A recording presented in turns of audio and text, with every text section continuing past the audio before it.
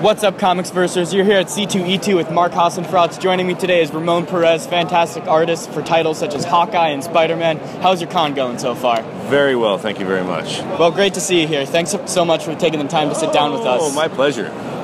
Great. So your creator-owned project, KUKUBURI, updates 2 pages a week. And how does that compare to working on a weekly or a monthly comic book?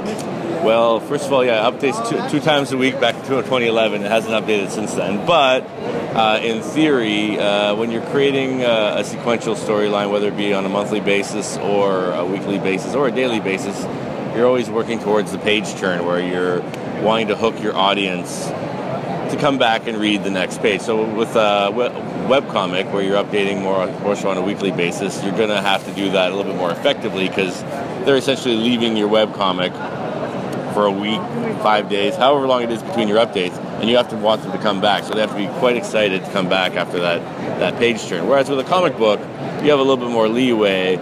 People are buying the book. You know they're essentially going to turn the page and see what's coming up next in the story. So you're still working with the page turn, but you have a little bit more freedom with it. It doesn't have to be a big cliffhanger every time, so to speak.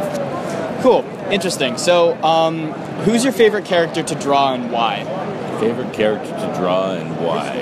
I would say I love a lot of the Kirby characters from the Fourth World, like Mr. Miracle, Big Barda. Their costumes were so colorful, energetic.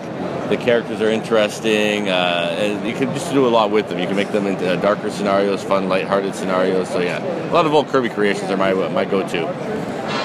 So, you've described yourself as a cartoonist in the past as opposed to a comics artist. Mm-hmm. What do you think the difference between those two titles is, and which one do you prefer and why?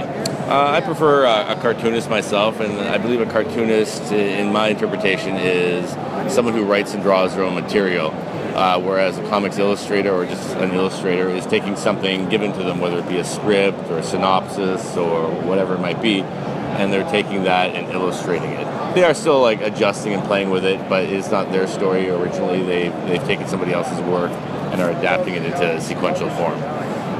Excellent, excellent. So there's a lot of technology being introduced into the industry lately, and lots of artists are working digitally. Mm-hmm. Do you prefer working the old-fashioned way or working with this new technology digitally? I mean, I work both ways. I'm a big fan and advocate of working traditionally because you just have such a wide variety of things you can do. But I mean, at the end of the day, it's the means justifies the end, or the saying is it's the look I want at the end is what I'm going to use to get there. So whether I want a clean line, I can do that with a traditional brush, or I can do it with a digital tool that emulates the brush or a quill or whatever it might be. And I think digital tools have come quite far and are great at mimicking and creating their own lines. I mean, I do Hawkeye half digitally, half traditionally, and no one can tell the difference. So, cool. You know.